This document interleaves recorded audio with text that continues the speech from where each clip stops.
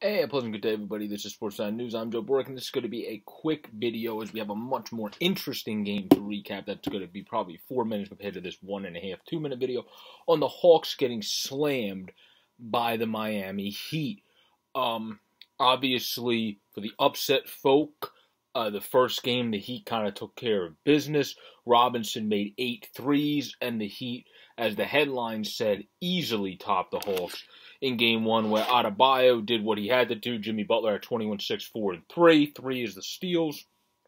Kyle Lowry did his thing on defense and getting a bunch of assists and 4 boards as well. And then, of course, Duncan Robinson went off, making 8 threes and having 27 points. So all of that put together got the Heat a fantastic first game. Duncan Robinson is the MVP of the game, hands down. And then you got good production from P.J. Tucker in 24 minutes of play. Good production from Lowry in 28. Vincent was solid in 25. Hero didn't do a lot scoring, but he did have 5 rebounds and 5 apples today and 2 steals, so he contributed otherwise. So the Heat all kind of fell into their roles today as Duncan Robinson stepped up and carried, and Jimmy Butler did his thing.